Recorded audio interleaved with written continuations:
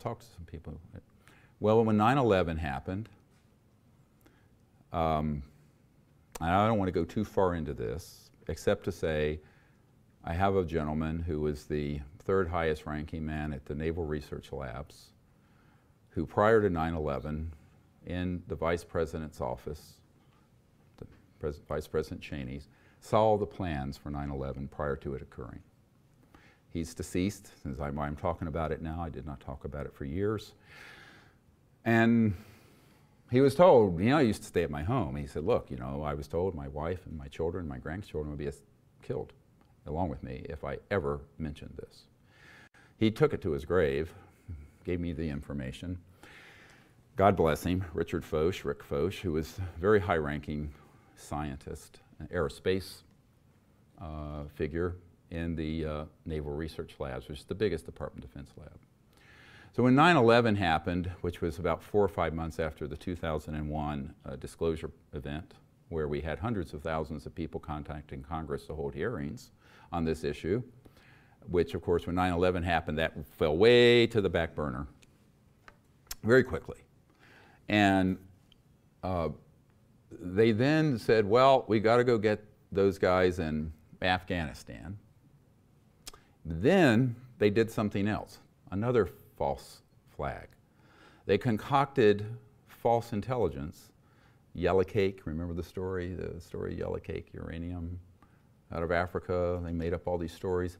And they put poor Colin Powell up before the UN holding a vial of anthrax and other biological and chemical weapons, saying that Saddam Hussein in Iraq had these. He did not.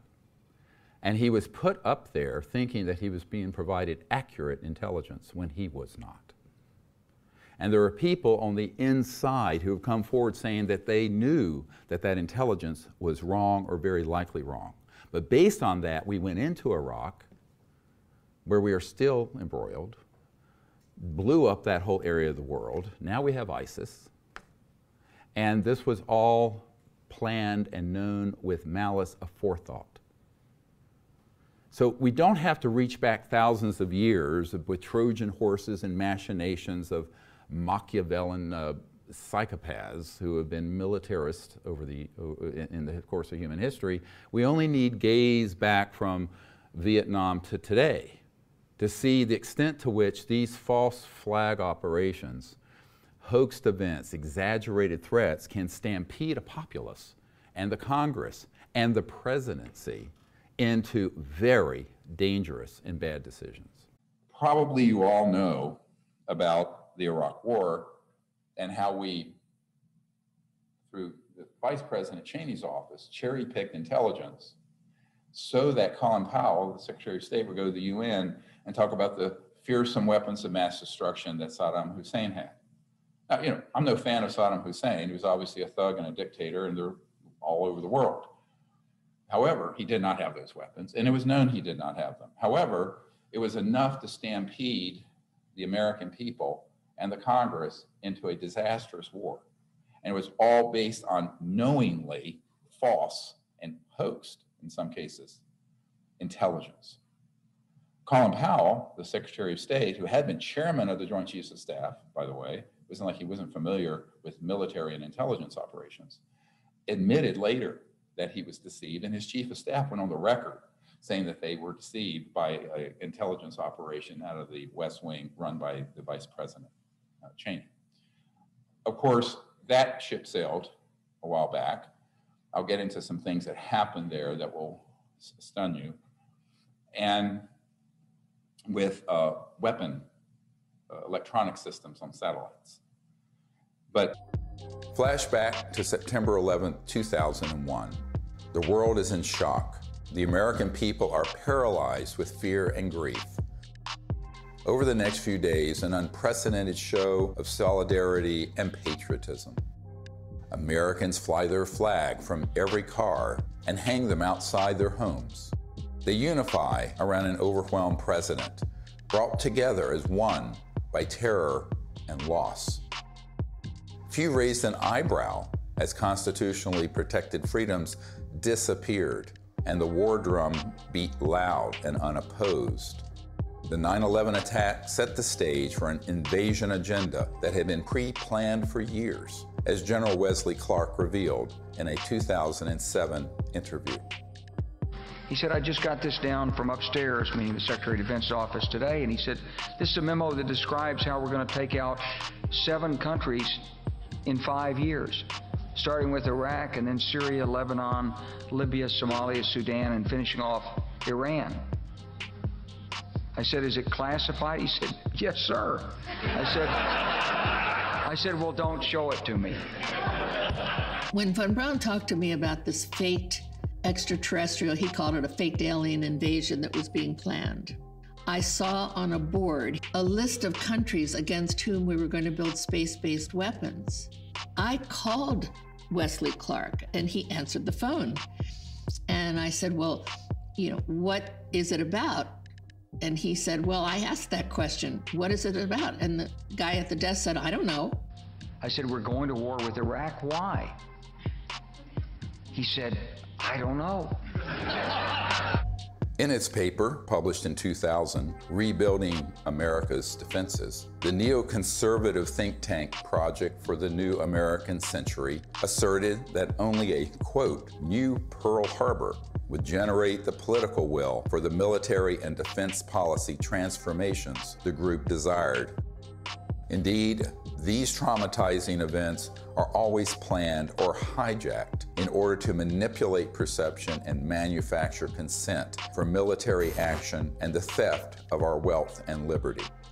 George W. Bush, Dick Cheney, and others had decided to go to war with Iraq long before Colin Powell gave that presentation. I feel like it was the lowest point in my professional and personal life that I had a hand in managing it. Trouble. Let's not forget weapons of mass destruction in Iraq. Well, where did that really come from? George Tenet. And what did he say? Oh, that intelligence is a slam dunk. Well, did we ever find any weapons of mass destruction in Iraq? No. So we sent all those people in there. We spent all that money, all those American lives. Over 4,000 soldiers, American soldiers died in that war, untold Iraqi civilians. For what? Because the CIA had a relationship with the oil companies. This is the nature of the government aspect, why we need to understand the deep state and go in deeper. You have the official story in the case of 9/11, these hijackers got on a plane with box cutters and took down an air defense system that had been set up to avoid nuclear war. Okay, that's the United States air defense system had been set up during the Cold War. That means you couldn't thwart it with some hijackers. It wasn't going to happen. So, but the official story is that some guy in a cave controlled these people to do that. All right. And took down the biggest military in the entire world. So, and we know, in fact, there's so many inconsistencies 20 years later around that story. It just doesn't hold up at all, the official story. The secondary story, a lot of professors, including Professor Peter Dale Scott, a lot of writers, researchers, credible people went into it and said, here's a lot of the things that actually happened, including a lot of weird stock movements in the background while all this was going on relating to airlines and Homeland Security style equipment, because they created Homeland Security directly out of the 9/11 attacks. And it's relevant now to speak of 9/11 because Homeland Security is the ogre in the room that just keeps growing and growing. It's like Jabba the Hutt. And it's got 250,000 employees. It's getting fatter and fatter. Now it wants the disinformation board. This thing just, they want to basically control the United States through the idea of protection and that you'll be safe. We will protect you. So over and over again, we need to step back and take a look and say, well, how did we get into this? What is it exactly that took place here? And Department of Homeland Security is a good place to start. Fundamentally, conversations like the one that we're having here is what they're trying to stop, and we have to remember that and keep that in mind. But we've come a long way since the 9/11 attacks. That same document that called for a new Pearl Harbor goes on to describe how we need to put weapons in space, and even predicts the creation of the Space Force. For a complete fascist takeover, the men behind the curtain will have to play their final card, a cosmic 9/11.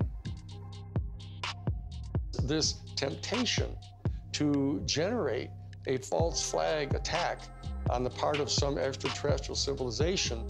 You know, you even hear people like Ronald Reagan make reference to it.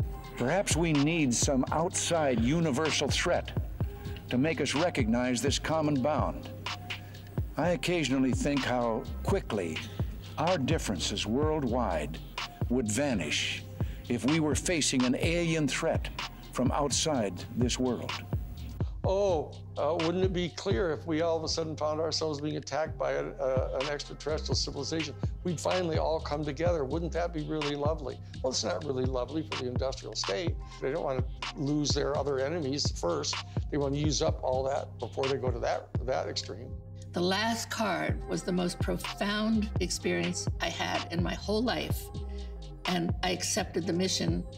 And until Stephen Greer picked me up and talked me into going to the Disclosure Project, when I had just about given up, that's when I saw that there were other witnesses to what's going on, to the truth, to the facts. When she told me what Wernher von Braun had said, it didn't surprise me, because I had previously met with a number of people in the defense industry and in the intelligence community who had already told me that there was such a plan and that it could be actuated at any moment. And that was one of the long-term agendas, was keep the technologies away so we maintain our industrial base of fossil fuel and all this. When we're ready to pull the trigger on releasing this information, spin it in the direction that benefits the foxes guarding the henhouse, the people holding these secrets.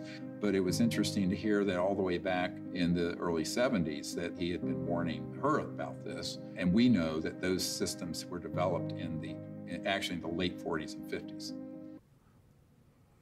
Now, the mother lode, the sort of the crown jewel of that kind of event is what has been planned assiduously since the 1950s. And that is a threat from outer space that is alien, that would unite the world around a military junta, a militarism, that would put all of humanity together, but against one or more extraterrestrial races.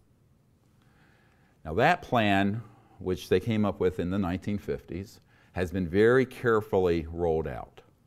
And as you know from my friend Carol Rosin, who was Wernher von Braun, the man who invented the rocket for Adolf Hitler, the V-2 rocket, and who then was brought in under Operation Paperclip by the OSS into our intelligence community and into our aerospace program after World War II. She said that on his deathbed, he said, look, you know, first they had this plan, there would be the Cold War, I mean, we could have had peace with the Soviet Union. Then there would be nations of concern and global terrorism. This we put out prior to 9/11, by the way. Then they would pull out the big one, and that is the threat from outer space. And it's all a lie. And that's what he kept saying, it's all a lie. The ultimate dream of the dialectical war machine, the military-industrial complex, is to have this war with a potential extraterrestrial civilization. It's their dream of all times. You know, you can roll into place all the kind of strictures of a national security state. You can spend literally trillions of dollars a year on massive military equipment, super high-tech equipment, et cetera. And so that it's logical that they would use that as an excuse. And we do know from repeated examples of it that the utilization of a false flag operation to initiate a war goes on over and over and over again. Our human family does that. The nation states do that. Hitler has done it. They dress up troops looking like some other neutral country they want to invade and have their own troops dress up like them and pretend they've assaulted somebody, and they rush in and attack that country. You know, it's gone on and on. The other part of it is the technology. So when people hear this information, they are shocked that beginning in 1954, October, we didn't need surface roads. We had figured out zero-point energy from studying not only what humans were developing from the era of Tesla and T. Townsend Brown, who was the genius who was doing things with high voltage systems and crystals with things levitating. Literally, that was going on in the late 20s, and it was reproduced in Germany before World War II in the late 20s in the Kowalski-Frost experiment.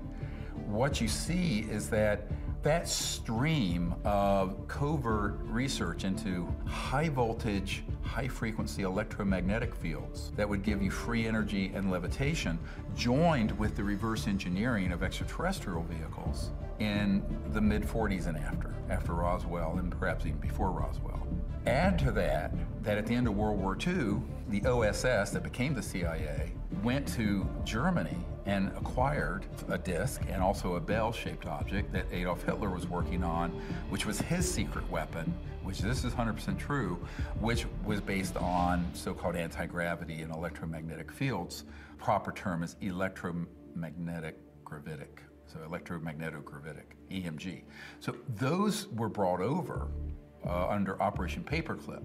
So all that secrecy from the World War II era on became more and more compartmentalized the more they had breakthroughs, including in October '54, gravity control was mastered.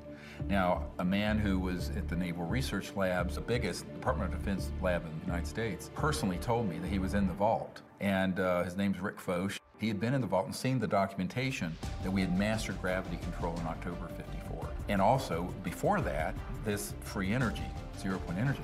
So that means that if that were to come out, it would be the end of oil, gas, coal, nuclear power, centralized utilities, road construction, surface roads, engines and ships, rockets, jets, all of it's obsolete. We would lift the burden that we have placed upon Gaia because we have overstayed our welcome in terms of the technological system we're using, which is really an 1800s paradigm of fossil fuels. Even atomic power, nuclear power, is from the mid-40s. So everything since the mid-40s is in a black box, and we're killing the planet, keeping it secret. These days, the more I look at the technology that's been developed over the last 20, 30, 40 years, I look at the work of T. Townsend Brown, I look at the work of Paletnikov, I look at the work of these guys and the ARV, the Alien Reproduction Vehicle. I see these things and I see how much evidence there is that they were produced, and there's absolutely no reason we wouldn't have gone to the moon on established bases, or gone to Mars on established bases. With their secret financing and high technology, it would seem that there's every bit of evidence to show that there is a secret space program. If this is so, then the follow-up question has to be, if they all have this technology hidden from us, is it possible that they're creating a parallel civilization to ours, a breakaway civilization? I think it's worth suggesting that if there is a secret space program, then clearly it has some sort of agenda. You know, we're not talking about just, I think, going back to the moon for the sake of it and picking up a few rocks and stones here and there. There has to be an agenda, and I think that agenda would be to sort of further travel out into the solar system and beyond. Maybe they've even gone beyond, you know, the solar system itself. If that's the case, then we could be looking at an entire elite, if you like, on the planet, which has access to technology way beyond the rest of us, maybe technology to travel who knows where, and essentially they don't see themselves as just members of the human race like the rest of us. They see themselves as an elite which has the ability to, in the future, and maybe even now, do things that the rest of us will never do. And that creates sort of like a hierarchy that operates outside of the regular confines of civilization. And that would be kind of profound and disturbing as well, the idea that somebody is running a program that the rest of us are completely left out of the loop of. Let's go back to the Cold War and the space race. The Russians got their Nazi scientists, but they were focusing on heavy lift rockets. They could put big, heavy payloads up into space.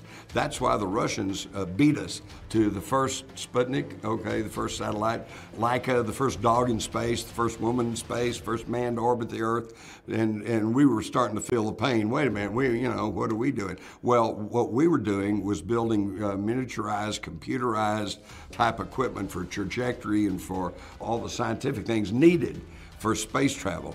Okay? Now, what was happening is, and what nobody really knows and has not been plainly told to people, is that these Nazi scientists were in touch with each other. For example, most of the Nazi scientists early on working on the space program were headquartered down at El Paso. They got weekend passes. Nobody kept tabs with them. They didn't have guards going with them. They'd go right into Mexico. They'd send telephone messages and letters to their counterparts in Russia. And at the very top of the food chain, at the level of the international bankers, at the level of the John J. McCloy, who was the High Commissioner of Germany, but then also had been the largest lender of money through Citibank to Hitler and the Nazis, at that level, they put the two space programs together. They put the heavy lift rockets with the computerization, and then so all of these years when we've been paying our tax money and watching these big rockets lift off from Cape Canaveral, you know, it's really quite impressive. Hey, over here, you know, they had anti-gravity and they had very sophisticated stuff, and that was the beginning of a breakaway civilization.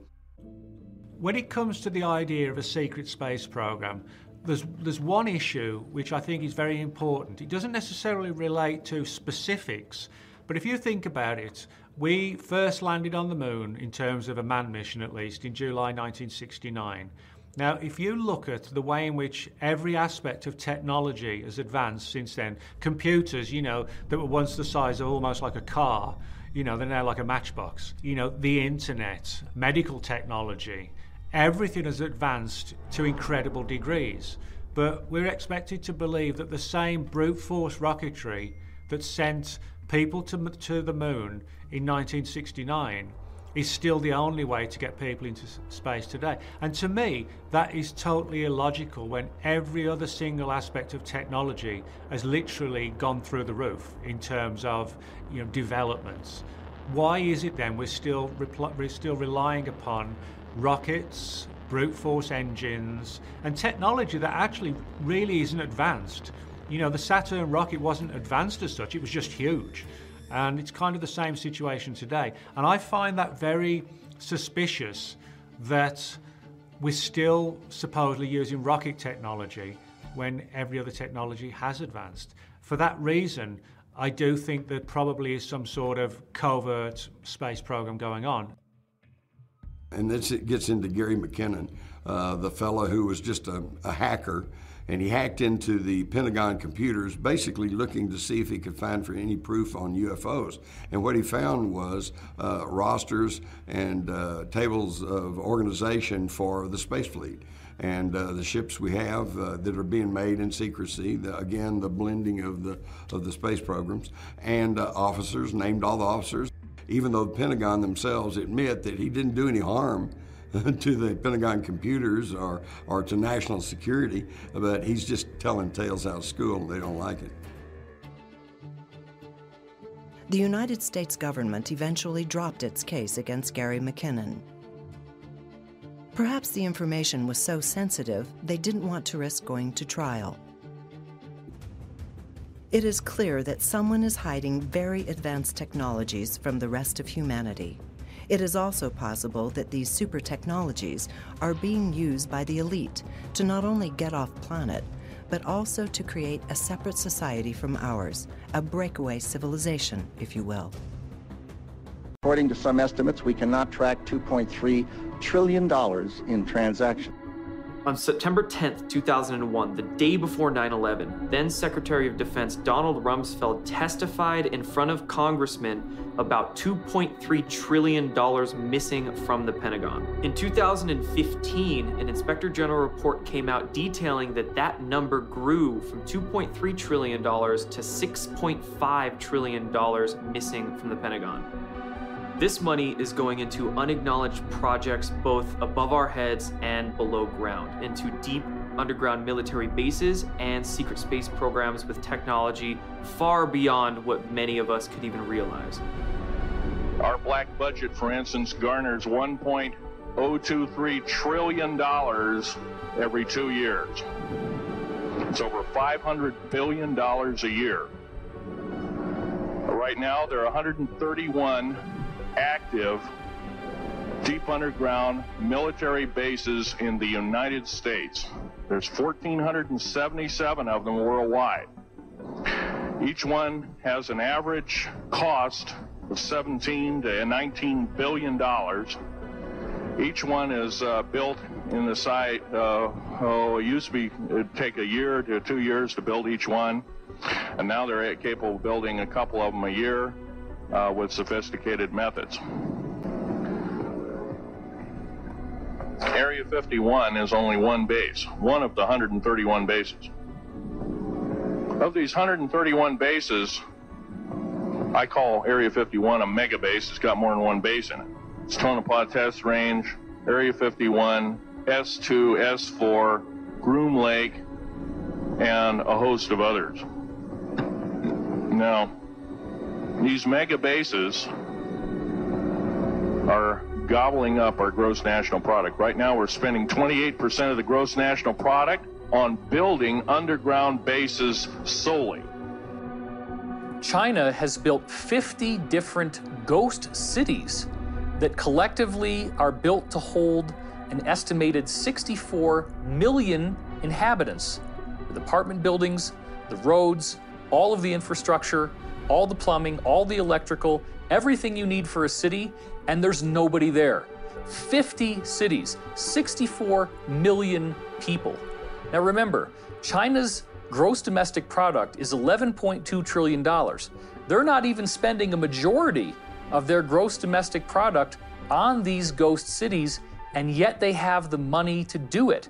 It's only cost them a few $1 trillion. So once you start thinking about it that way, you start to see how much money $1,000 billion really is. $1 billion is a lot. If you're a billionaire, you can do anything you want. $1,000 billion is a sum of money that just gets dropped out there with this word trillion, but we're not really thinking about how it literally can build an entire civilization.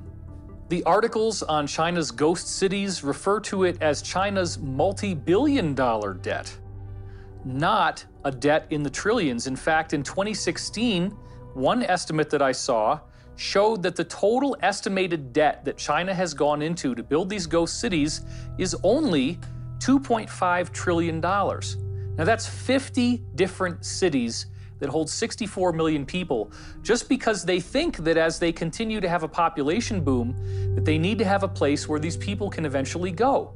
But literally nobody is there right now. So imagine what that means when you start tossing around a figure of the too big to fail banks needing a bailout that, according to Senator Ron Paul, was $29 trillion. You're talking about over 10 times the amount of money that China needed to build 50 different ghost cities that can hold millions and millions and millions of people. So then the question is, where did all this money go? The total amount of money in the world in the 2008 year of the collapse, the gross world product, or GWP, was only $60 trillion. So the theft of $29 trillion from the printed out of hot air US dollar is half of the wealth of the entire world.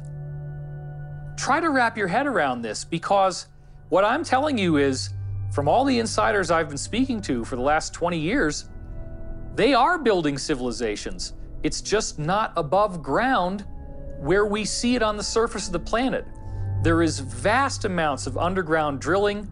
There are huge caverns, 20, 30 miles wide, that they've built out into gorgeous, elaborate cities, and they're building entire civilizations on planets and moons in our solar system. This is where the money is going. Well, I have a copy of the Inspector General Act here in front of me, and it says, among other things, that it's your responsibility to conduct and supervise audits and investigations relating to the programs and operations of your agency. That's correct. So I'm asking you if your agency has, in fact, according to Bloomberg, extended $9 trillion in credit, which, by the way, works out to $30,000 for every single man, woman, and child in this country. I'd like to know, if you're not responsible for investigating that, who is? At this point, we're conducting our lending facility project at a fairly high level and have not gotten to a specific level of detail to really be in a position to respond to your question. Have you conducted any investigation or auditing of the losses that the Federal Reserve has experienced on its lending since last September? We're still in the process of conducting that review. Until we actually, go out and and gather the information, I'm not in a position to really respond to the specific question. So are you telling me that nobody at the Federal Reserve is keeping track on a regular basis of the losses that it incurs on what is now a $2 trillion portfolio? Until we actually look at the program and have the information, we are not in a position to say whether there are losses or to respond in any other way to that particular. Mr. Chairman, my time is up, but I have to tell you honestly, I am shocked to find out that nobody at the Federal Reserve, including the Inspector General, is keeping track of this. What's amazing is that right now we're seeing the very first audit of the Pentagon ever. And this audit could very well begin to expose the trillions and trillions, upwards of even 21 trillion, if not more money than that, begin to be exposed. And we might even find out very soon where all this money actually went. Let's go back now to the LIBOR scandal that happened in the wake of the 2008 economic collapse. LIBOR is an acronym that stands for London Interbank Offered Rate. And what we're finding is that these too big to fail banks are only appearing to be in competition with each other. The LIBOR scandal revealed that these guys are calling each other on the phone, colluding about how to rig their own interest rates so that one appears to be winning, one appears to be losing, but they're actually like branch offices of a single larger corporation. All of the apparent competition, oh, these guys' stock is going down, oh, it's a bloodbath. No. They're doing all this together. They're competing only on paper when in fact it's collusion. This is financial organized crime on such a massive scale. How can you arrest all the banks? They're too big to fail. This gets into a law that was passed in the United States in 1970 called the RICO Act, which stands for Racketeer, Influenced, and Corrupt Organizations. And that act was built to be able to take down massively organized crime. None of this really makes sense until you get back into the idea of the Federal Reserve System. Now, up until the Federal Reserve was founded in 1913, the United States essentially was in control of its own currency. This same banking cartel that we've been talking about worked behind the scenes to create a series of fake economic crises in the late 1800s and early 1900s, which caused regular Americans to have their savings wiped out. This became such a crisis that people were desperately calling for reform. And then the government comes along and says, look, we're bribed, corrupt politicians. We don't really know what we're doing. They have spokespeople saying these kinds of things in the media. Let's bring in the investors. Let's bring in the British bankers, the people who really know how to make money. They've been doing it for a long time. They're not just going to hold an office for a few years and go disappear. They are the guys who really understand how to run a financial system. So what did we do? We handed over the issuance of American currency to a private corporation of private bankers. When you see Federal Reserve note on the US dollar, that means it's printed by the Federal Reserve. The Federal Reserve, since they came into power just over a century ago, has eroded the purchasing power of the US dollar by 99%. So what was really going on there? Do you think that these investors built up the equity of the United States, made us more profitable? It's exactly the opposite. We have been living in a prolonged economic depression. They just don't call it that because the metrics that we use to measure the economy are coming from a rigged system, just like we saw with LIBOR. Don't bother to look at the Dow Jones. Don't bother to look at the NASDAQ. That has nothing to do with the reality of everyone else and how hard it has become to earn a living. The complete wiping out of the middle class. You have rich and you have poor. And even among the rich, you then have super rich people where a concentrated small cluster of individuals have so much wealth that it could feed entire nations, entire peoples. So this is something that is an economic inequality that must be addressed. And the only way that we're ever really going to learn this is by a collective, massive understanding. I say the elite powers in control, which is really the same as these central banking dynasties that are basically sitting over the nations. They are a form of global government, except that they are not government at all. They're just dominants. They are dominants. They are the ones that issue the orders to all the nations.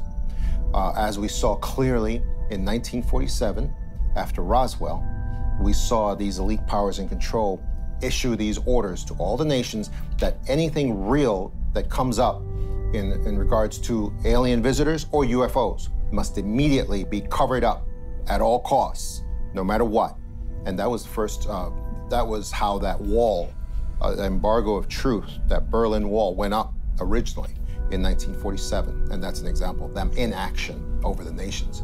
And that's the reason why disclosure and the images that conjures up in our minds is not a real thing, really, because the nations, whether you're talking about the United States or any place else, they don't have the actual agenda of aliens to reveal. They're not on the inside of that. They really aren't. Nations just follow orders. That's all they do. And that's what they're doing now, and that's what they always do. And when you see them all doing something strange or something that seems out of the ordinary, it's because they're following the orders of the elite powers in control. We're looking at. So let's look at some of the bills that they're using to thwart the system of democracy. And of course, we've heard a lot about the disinformation czar, and she is quite a panic. I'm going to try not to focus on her so much, but boy, what a character. So Homeland Security itself, this is how they're portraying this. Let's start with this. Department of Homeland Security Internal Working Group protects free speech and other fundamental rights when addressing disinformation that threatens the security of the United States. I'm surprised they didn't say Homeland. They don't like to say United States. The U.S. Department of Homeland Security is charged with safeguarding the United States. Hold on. That's the military's job under the Constitution, provide for the common defense. It's not really. The Department of Homeland Security, is extra constitutional in this sense. But anyway. Against threats to its security, including threats exacerbated by disinformation. What they call disinformation is anything that's against the regime. And this is the nature of the problem. And there's a certain regime in there that, needs this kind of cover. And they've thrown out a lot of loyalists and taken on a lot of people during this 2 decades of power. And now the people that are embedded in there, a lot of them are Obama people, in fact, and they're all loyal to Stepford Biden for now, while his cognitive decline, doesn't completely take him out. So we're looking there at what they're trying to introduce with the Department of Homeland Security with this new Disinformation Governance Board. And they're claiming that it's related. Believe it or not, in here they say, well, Hurricane Sandy, for example, that would have been affected by disinformation. They're trying to make these connections where there are none. So if they don't like, for example, the way that I talk about the UFO file and the phony CIA threat around the UFOs, then that's disinformation and it's dangerous. It's just as dangerous as, Ukraine-Russia war propaganda. So in fact, the country is based and, has it ensconced in the Constitution, free speech. It's right there. It's the First Amendment. It's the number one most important thing. So the founders understood and discovered, and they realized that without free speech, you don't get anywhere. That's how the king locked people down. So by creating this system, they created this great leveling where the average person would have the ability to influence the government and could tell his fellow citizens what was going on. Now, what we're looking at, they need to get rid of that mechanism. And we've seen them squelch stories that were important, of course, in the last election, the Hunter Biden laptop story. Now that's come out. And this has been, absolutely crucial data was left on the cutting room floor because Twitter and Facebook blocked it. And so we got into a real crisis there of the Constitution. That was a real red line when they prevented the New York Post from publishing the story on these platforms.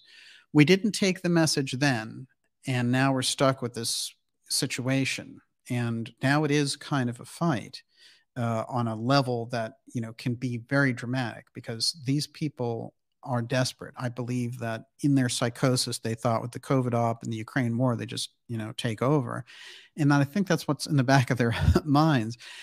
But the problem is that All of them have sworn an oath to the Constitution.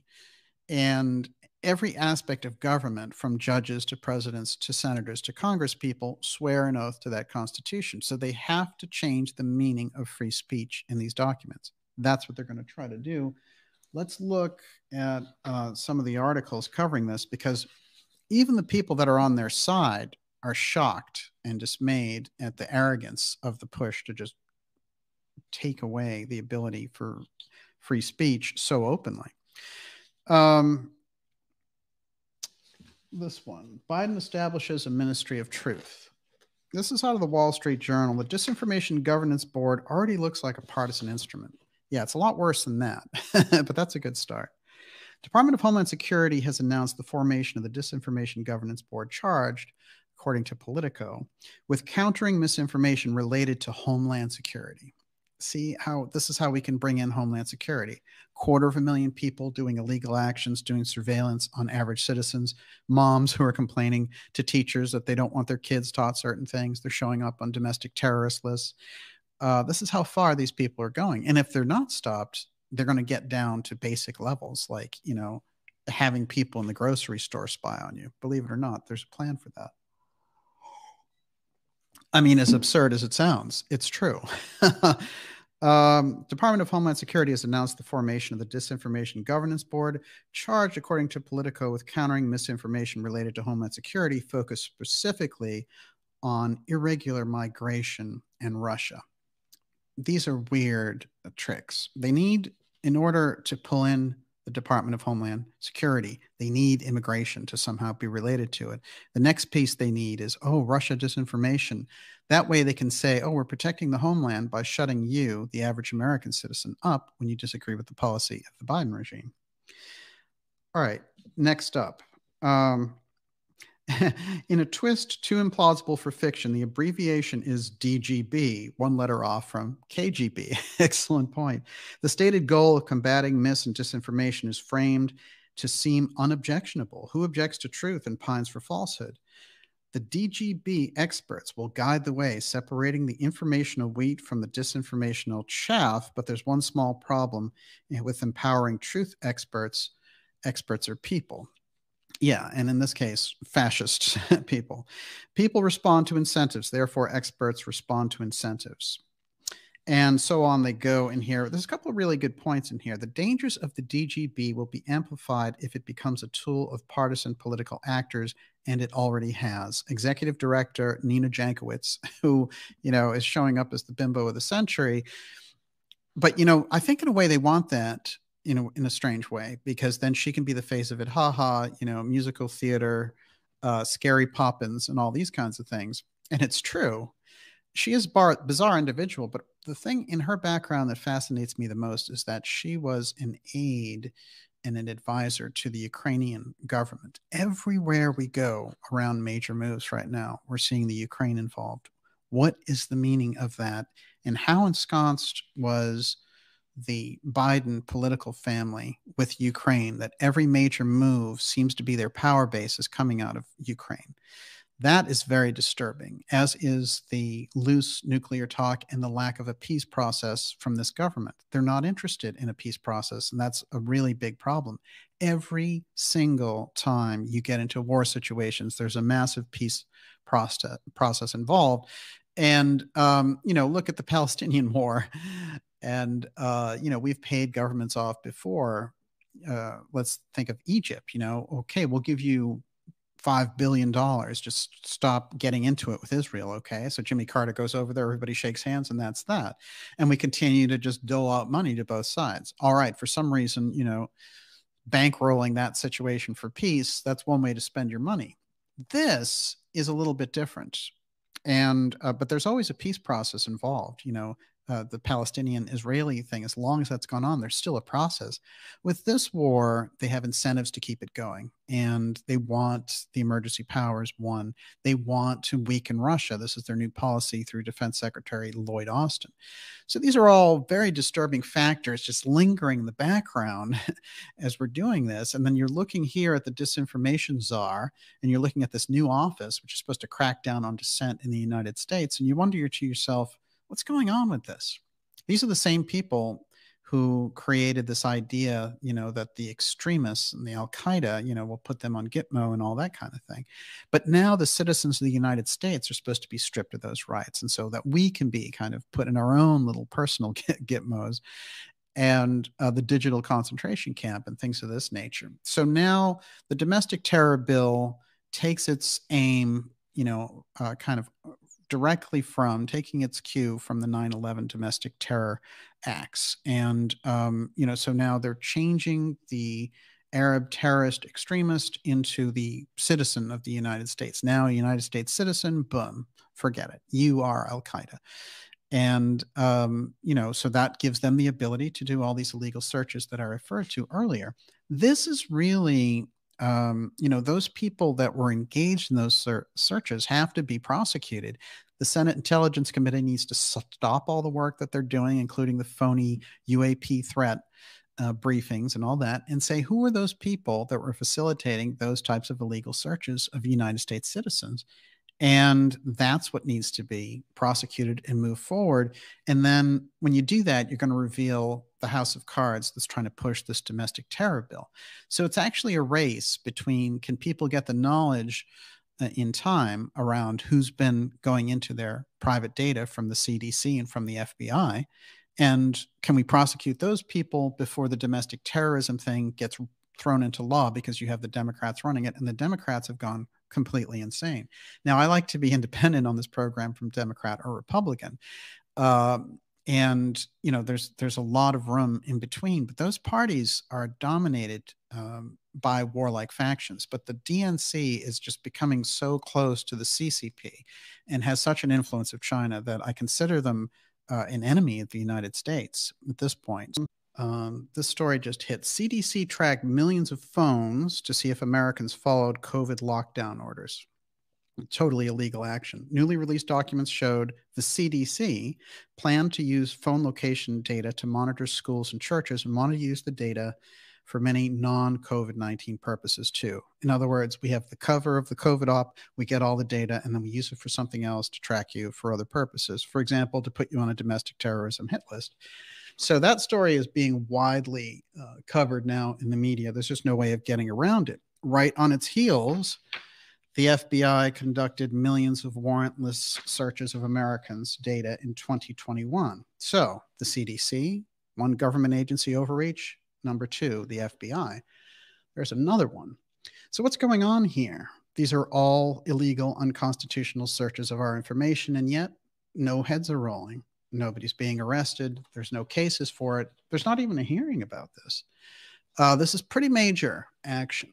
And now we have to wonder, and here's where we're going to get into it, what is it exactly that they're looking for in this data? I think a lot of it comes down to who is going to give them a problem, because what we're seeing across the board with the deep state takeover of these different countries is they're using people who have very low popularity. Just look at Stepford Biden, for example. He's 29% in the polls that favor him. Okay, those are Democratic polls. And Justin Trudeau, somewhere around 22%. These people with those types of majorities can't really rule. They can't govern. It's impossible if you have 20% of the vote to be able to do that. So they're going to need to rely on emergency powers, and they get most of that through the continuity of government action of September 11th. The September 11th action for emergency, which we're still under that emergency, as hard as that is to believe, we're still cooked completely in that exact same situation.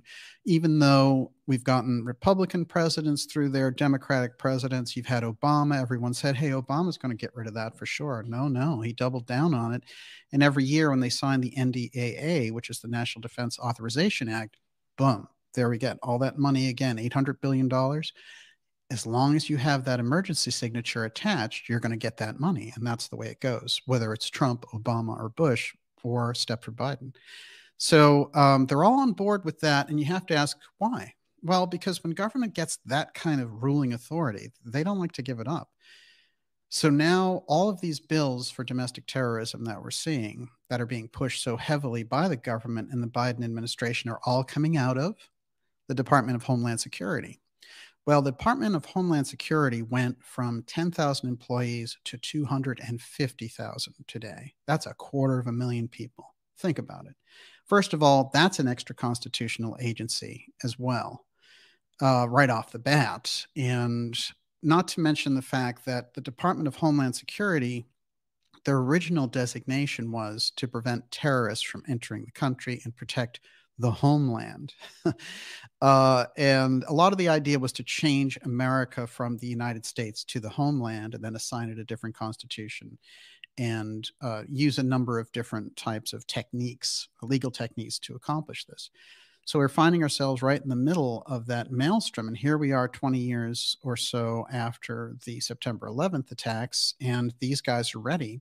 All the same rules that they rolled out to prosecute extreme Muslims, Muslim terrorists and extremists, and all the unconstitutional warrantless wiretapping and all that are now they're trying to codify those into law as they distract us with this hysterical stuff on the side. The question is, are we going to go for that, or are we going to call it out? And one of the ways we can call it out is by going after two central essential bills.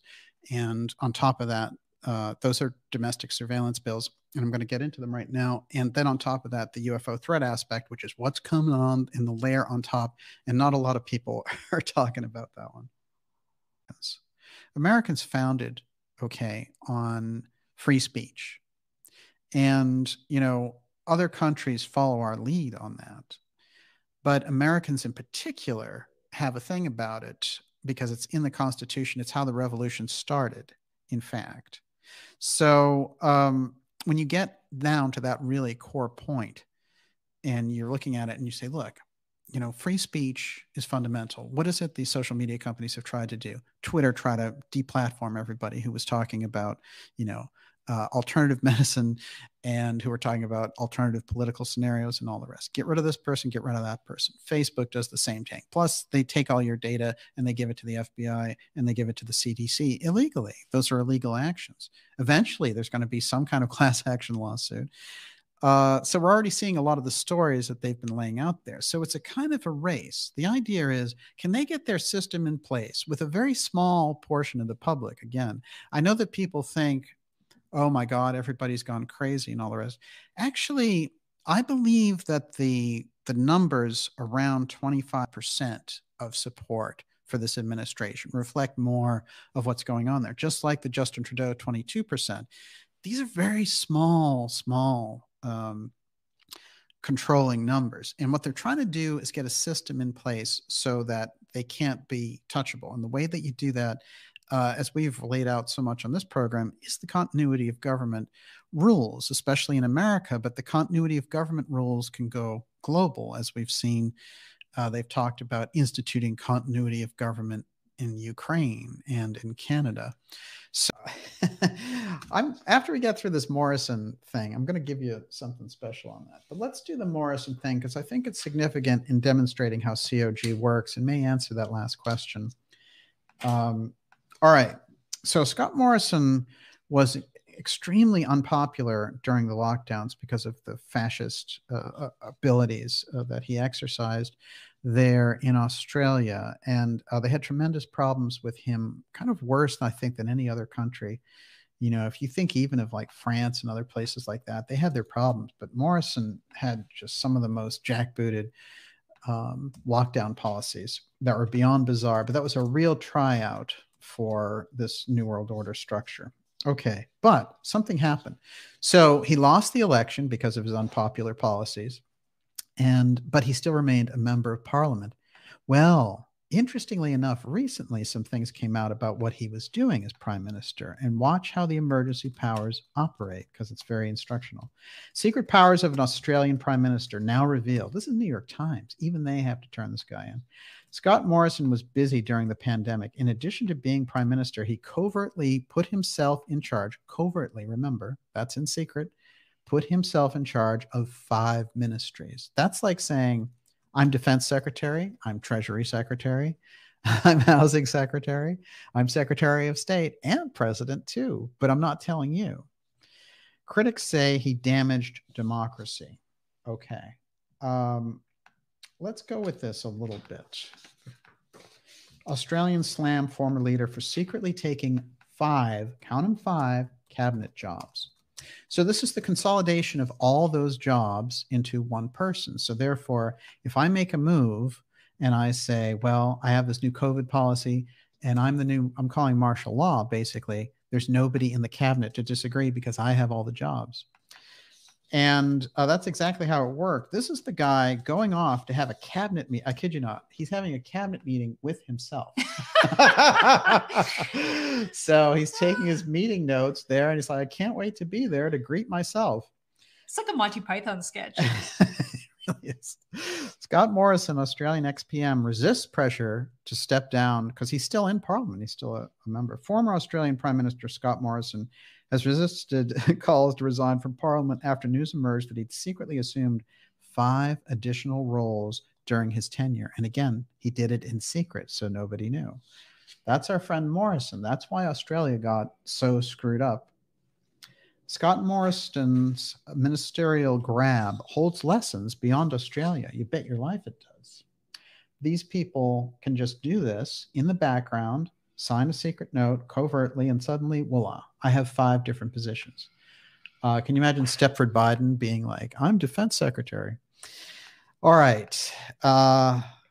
Here's a little bit from that article on Morrison. That's not my job was uttered so often by Scott Morrison in his final months as Australia's prime minister that the phrase became a running joke.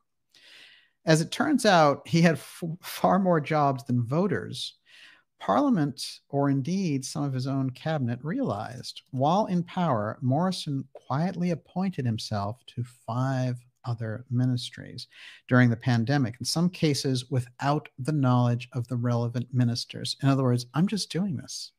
It's got no oversight. Nobody else knows about it. I'm just assuming those jobs. This is how the emergency powers work, because if they were moving to consolidate and take that martial law step, it was up in the air. They were deciding on it, but they needed those positions consolidated. And then he could step forward and do it. There'd be no opposition because he was doing all the jobs. The revelations this week have ignited a firestorm, raising questions of accountability, transparency, and the concentration of power. They are questions not just for Morrison, but also for Australia and other democracies around the world. The pandemic provided the perfect fig leaf for strongmen in more authoritarian systems to amass power. And they go after the Hungary guy because he threw George Soros out. But what we have there is a very clear-cut case. Okay, now let's jump to Canada. In Canada, they did the same thing. They called the emergency powers against the truckers during the trucker protests. And remember, he's operating with under 30% popularity. But interestingly enough, he created a new cabinet position because she was the finance minister, Chrystia Freeland, who used to cozy up to all the Russian oligarchs in the 90s and the early 2000s. And she was a journalist, actually. And here she shows up as this kind of totalitarian dictator along with Trudeau. Very odd indeed, except she's been working on George Soros's biography and working directly with Soros for a decade. So it explains a lot there. But here's what's interesting that they did. They created a new position, and the position was Deputy Prime Minister. So here we have them again, sort of, giving her 2 jobs, just like Morrison is picking up jobs. And the idea is, if I have enough phony positions, I can consolidate this thing. Now, this is the actual succession in the case that they lose the president. And it's the vice president, then it goes to the Speaker of the House, which is Nancy Pelosi, as we know. The president of the Senate, Secretary of State, Secretary of Treasury, Defense, Attorney General, and online down it goes, right down to the Secretary of Homeland Security. Now, however, continuity of government works entirely differently. And I want to really show how the Democrats at the end of the Trump administration were pushing the idea that Nancy Pelosi was going to become president as a result of this when they called continuity of government. That's not the way that it works. In continuity of government, the line of succession goes directly to the NORTHCOM commander. And the NORTHCOM commander is the combatant commander of the United States. He takes over and runs martial law in America. That's the way that it would work. So if they called this emergency, that's what we would get, in fact, not Nancy Pelosi or even the vice president at this point. So let's go back. I want to prove this up because, you know, I get emails from time to time from people who say, I don't remember them trying to do continuity of government during Trump. And I can appreciate it because actually a lot of it was scrubbed from the internet. And when I went back to find some of it, I was shocked because many of the stories I had bookmarked weren't there anymore. But I had saved a number of them in any case. This is from October 4th, 2020, when Trump announced, I have COVID, right? And they were deciding at this point, can they utilize continuity of government to oust him and do that whole thing? Or should they go with this whole mail-in ballot thing? Secretly, this summer, the White House beefed up planning if Trump got COVID-19. A hospitalized president, a continuity crisis. There it is in October of 2020. Let's go further still. Pelosi, continuity of government in place after Trump tests positive. Here she is. And again, the presumption here that she's working with is she's going to be president. That's not how continuity of government works.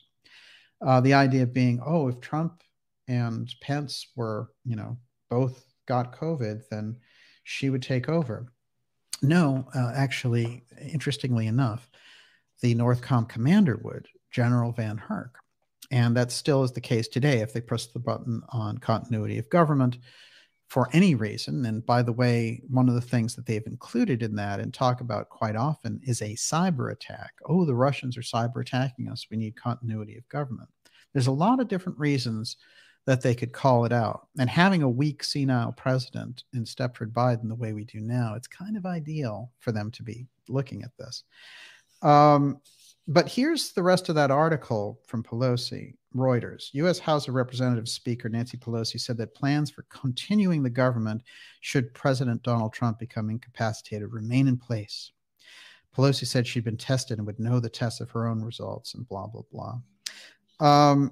And then in the article, it goes, the Democratic speaker is next in the line of succession after Vice President Mike Pence. And it's very interesting. They're whole ignoring the Northcom takeover guy. Now, in terms of these articles disappearing, I want to show this one because this article disappeared. It was from Yahoo. And it says, an exhausted Trump's long path to coronavirus. Questions of government continuity arose in ways that haven't in years. Trump's diagnosis amounted to the most serious health threat to an American president. And this is the whole article there. Now, what's interesting is you can try in 90 different ways to get the actual article, and you can't. But the leftover is there, that little vestige of what they were trying to do and the explanation of the article. When you go there, it'll just blow you into wide open random Yahoo-ness. And I've tried a number of different ways to get that original article, but this is what they were pushing. And there was a reason why they were doing this. Now, the continuity of government structure would place us under Northcom, but it would also give us regional governors, and the regions would be taken over by different military officials through Northcom, and they would divvy up resources and things of this nature. Now, I'm not saying this to scare us and to be like a fear porn thing. What I want to do is give us that clear outline of what they're talking about when they get to emergency powers. And I want to point out the commander for COG now. This is Northcom commander. Of course, he's a general doing the job for Northcom, like any other general. You know, I can't really say that one would be better than the other, but I can say that that structure they've been building for COG to take over for a long time. Northcom commander working to advance defense. This is from last week, and he's been doing a lot of press conferences, I've noticed. I've introduced General Van Herk before. The person, the general who had the job before him, he was very public during COVID. And, you know, the Northcom commanders, they reside deep in those bunkers, and you never see them come out and give interviews. It just doesn't happen. His presence and Newsweek suddenly wanting to talk about COG, you couldn't talk about COG in open session in Congress. That's what it had been like. And you weren't allowed to mention it. And suddenly Newsweek was interested in saying, hey, COG, you know, this guy could take over. And you had a lot of things like this, exclusive, inside the military's top secret plans if coronavirus cripples the government. Yeah, they were going to take over. they were thinking to themselves, well, we're going to have to oust Trump one way or another. Should we do it with this or just take the election? It's one of the two. And on Van Herk, again, the 4-star general who will command the U.S. if government is crippled by coronavirus. Military puts plans in place for extraordinary circumstances and martial law. That's the Daily Mail in the UK. They're talking about it openly. So that, you know, if that happens, well, you heard about it in the Daily Mail, didn't you? Newsweek reports that U.S. military planners are looking at a range of radical hypotheticals around the coronavirus crisis. Should the country's top politicians be struck down by COVID-19 and civil government be incapacitated, martial law could be imposed. The combatant commander, the Northcom commander, Van Herk, for the United States would leave the country if Washington were crippled. Let me say it again. The combatant commander, that's the Northcom general, Van Herk, for the United States would lead the country if Washington were crippled or Stepford Biden stopped working. The scenario appears unlikely, but there are also current debates about whether armed forces could be allowed to exercise emergency authority. The military could possibly serve as a policing function if widespread violence breaks out due to food shortages or financial chaos caused by the coronavirus.